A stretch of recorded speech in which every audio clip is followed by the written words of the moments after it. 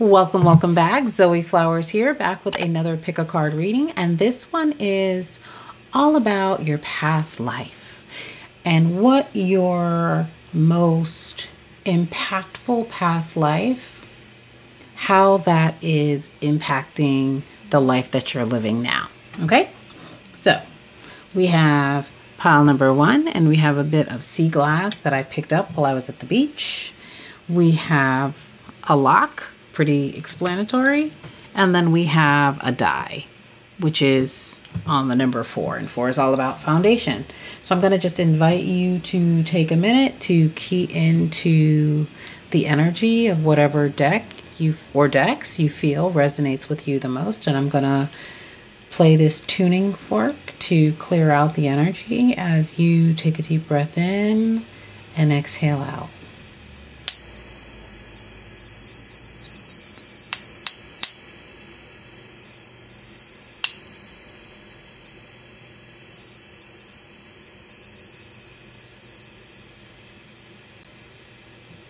Okay, I will see you on the other side. All right, pile number one, if you picked the sea glass, this message is for you. So let's check out this past life. Let's see what it's looking like. Okay. So we have a history of unrequited love. Wow. And so we're going to see how, I'm actually feeling this in like my chest and my heart. So let's see how this is impacting the life you have now. So we have breath of the cosmos, my will to thy will, micromanaging the universe. Y'all, I have never done this particular reading on here before. I'm totally living for it. So I loved and I was not loved in return. I gave and was not given in return. And that has brought me into this life not trusting the cosmos. Even if I am engaged in a spiritual practice, even if I go to church or mosque or temple or what have you, I don't really believe. I don't really believe that I'm taken care of. I don't believe that I'm loved. I don't believe that I'm held. I believe that I have to hold on tightly. And I have to micromanage. I have to be a control freak. I might have problems with constipation. I might have problems with breath because I'm constantly holding my breath. I'm keeping myself tight. I might have problems with my joints because I'm so tight, so tightly type A wound, because I don't trust. What else do we have here? Because I'm so focused on what caused that emotional spill. This is the before tarot.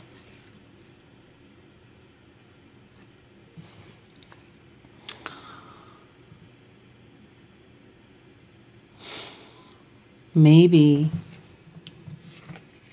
this unrequited love was because of someone being sneaky, someone showing two faces, someone third-party situation, someone tipping over my happy home. and spilling out all the love. Or interrupting so that the love never came to me anyway. And I can't take my eyes off of the past in this lifetime either. I can't get over hurt. I can't get over slights. The littlest thing sets me off because of what happened before.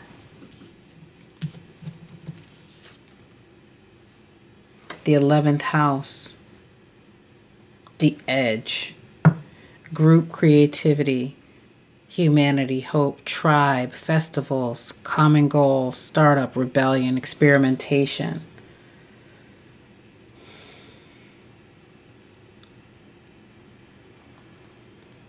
The invitation for this life is to engage in 11th house activities.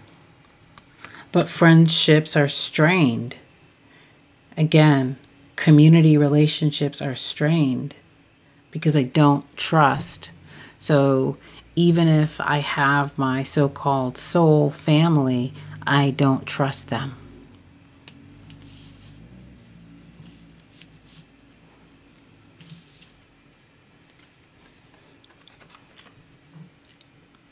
I constantly see myself as the worker. I feel like I have to work for every little thing that I get instead of receiving.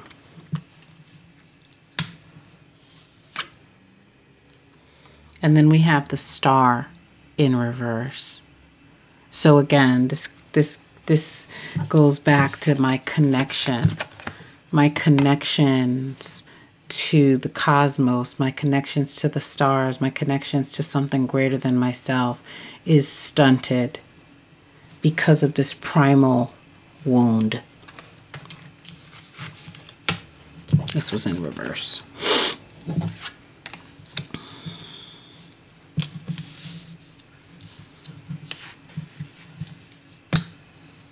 And so what is the answer?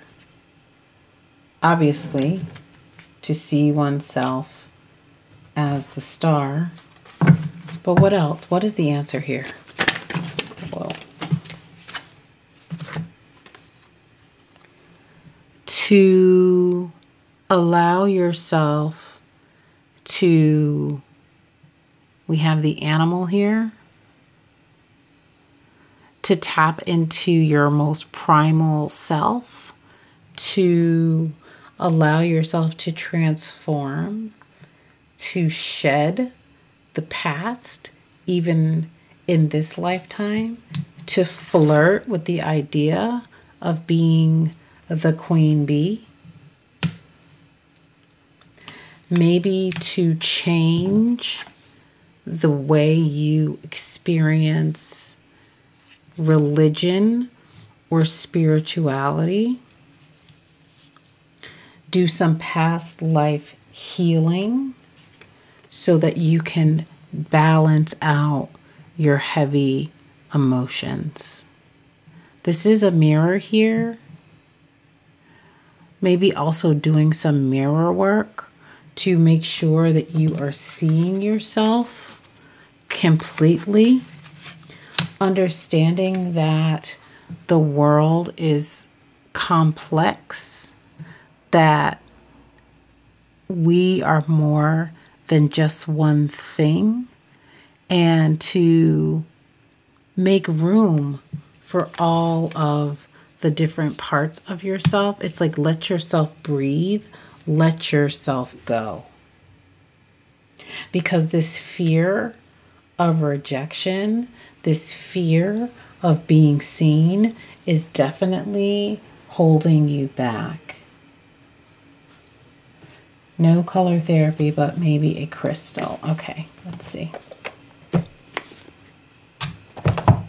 Let's see what crystal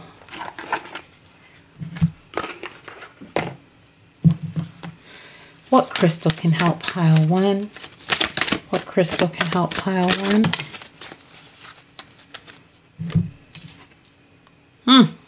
Lapis lazuli. Make a decision.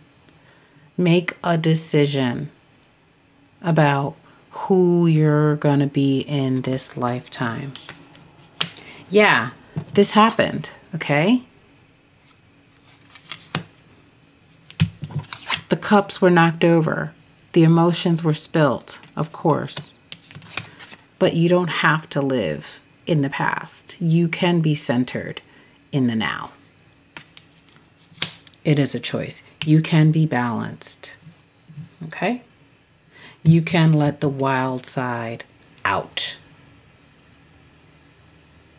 and allow yourself to be complex. I love that. That's what I have for you, pile number one. I hope that it resonates. Please drop down in the comments and let me know, and I'll see you next time. Bye. Okay, pile number two, if you picked the lock, this is for you.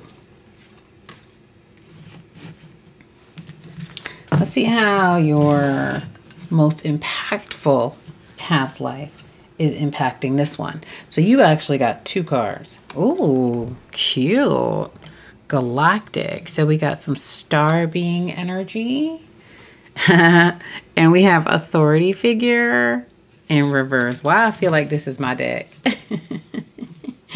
So obviously, coming from a higher realm, a more advanced realm, it's like, why do I need to follow the instructions of these mere humans? Okay, like we're not really trying to listen.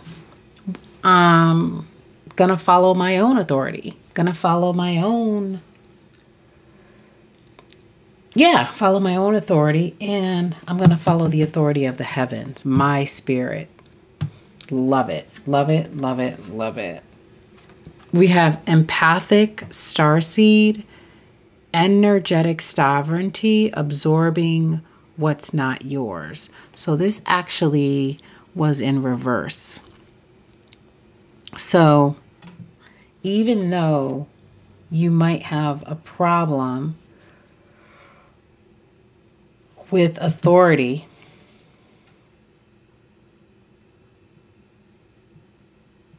you still haven't stepped into your full sovereignty yet as a star being. Perhaps this has also brought a lot of doubt into this incarnation. It's like, am I really from a galaxy far, far away? Or is that my imagination? And so then you wind up not protecting yourself and absorbing energies that are not yours. So in this particular lifestyle, this could mean having like different anxiety disorders. I'm not a doctor. I'm not prescribing anything. I'm just saying, like being like nervous energy, like having a lot of nervous energy because you haven't yet learned how to separate yourself from other people. It's like you're a clear reflection of other people's energies. It's like you just take it all in. You just like absorb it. It's like, please bring me all the energy vampires possible. Yeah. So we have judgment here, judging yourself very harshly. Again, this is the before tarot. So in the traditional Rider-Waite, of course, the people have come out of their graves. And I feel like this is repeating cycles. Repeating cycles. Because, again, you're not quite sure where you actually come from.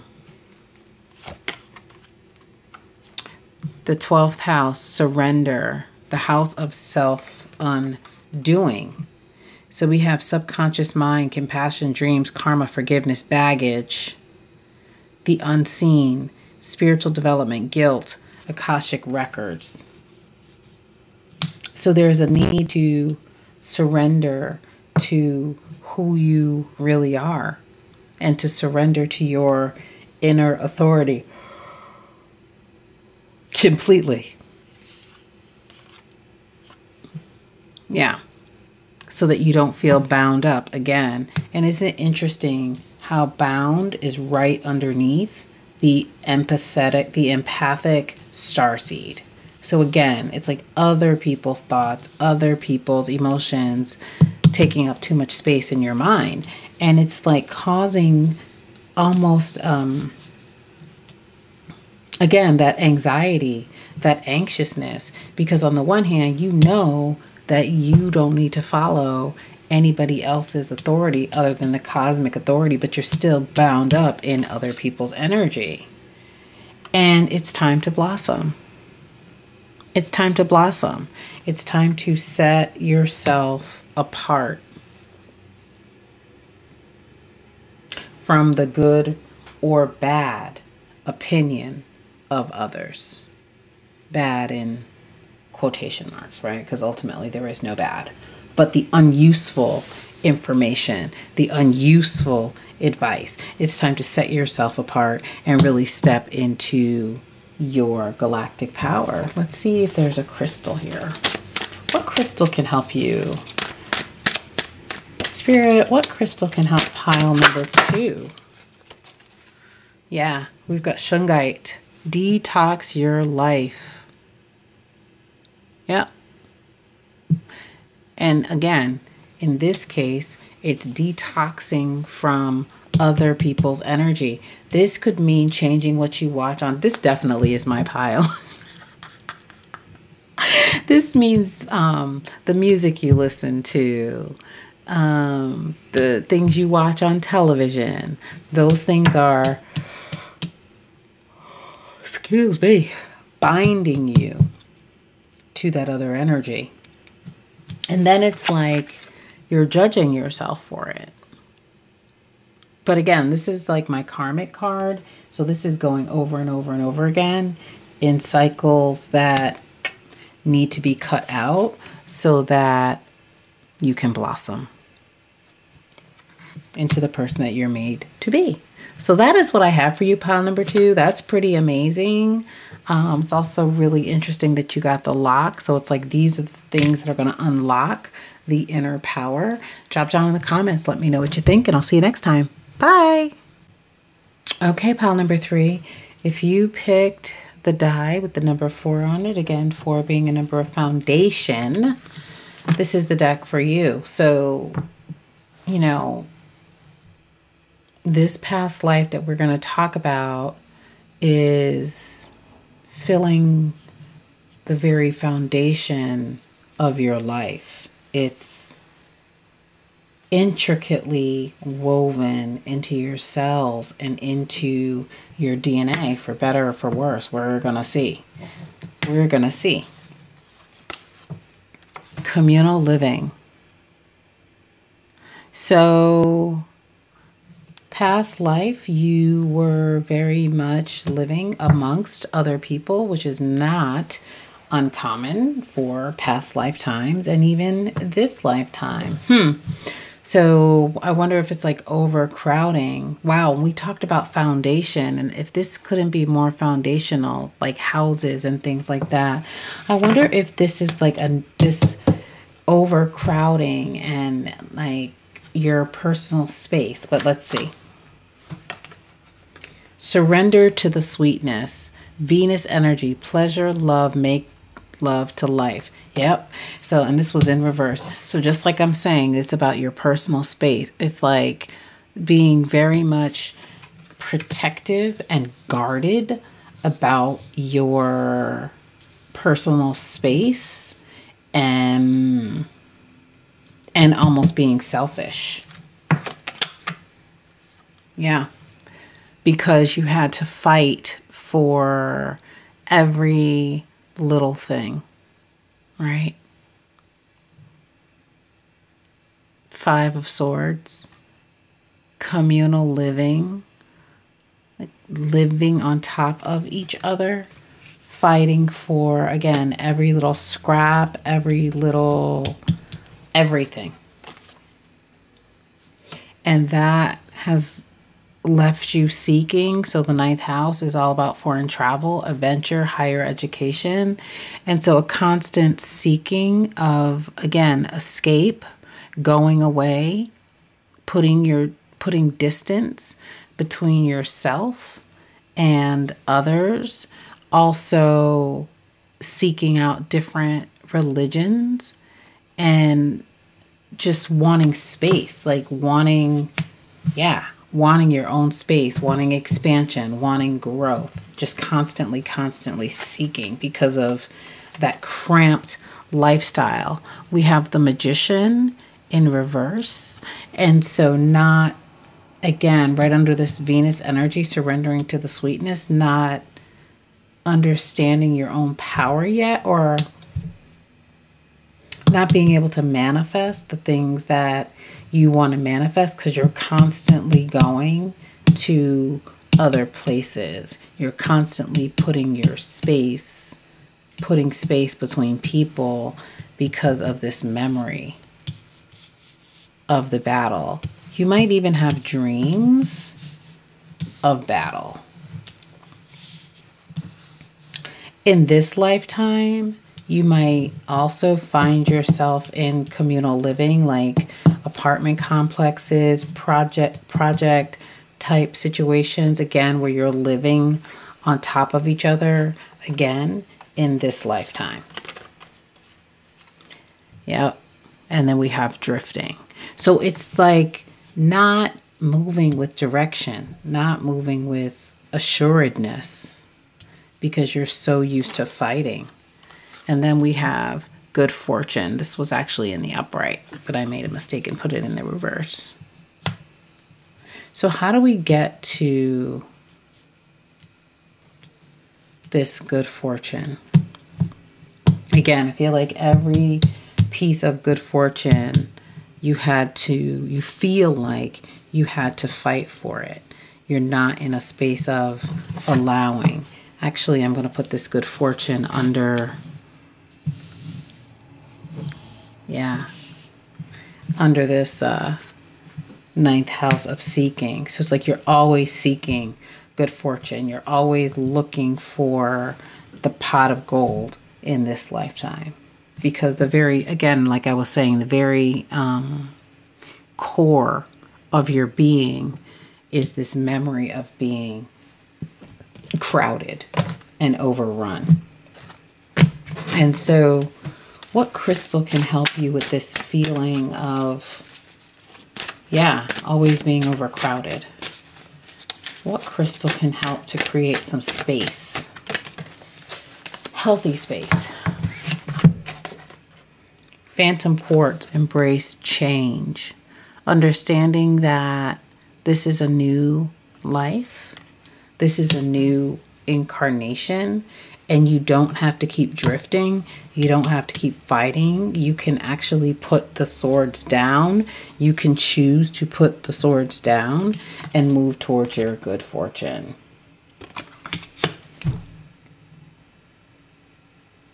Even if you haven't experienced it yet. Just because something hasn't happened doesn't mean it won't happen. And so thinking about why me, why this, why that, that is keeping you out of your magician energy. This can also be a card of trickery. And so it's like being like tricky, manipulative of yourself and also possibly of others too, right? Because that's what you're used to, because you're not used to this pleasure. So it's time to flip that. It's time to flip that. It's time to change it and step into this lifetime and see what you can create in this lifetime. Okay, that is what I have for you, pile number 3. Drop down in the comments. Let me know what you think, and I'll see you next time. Bye.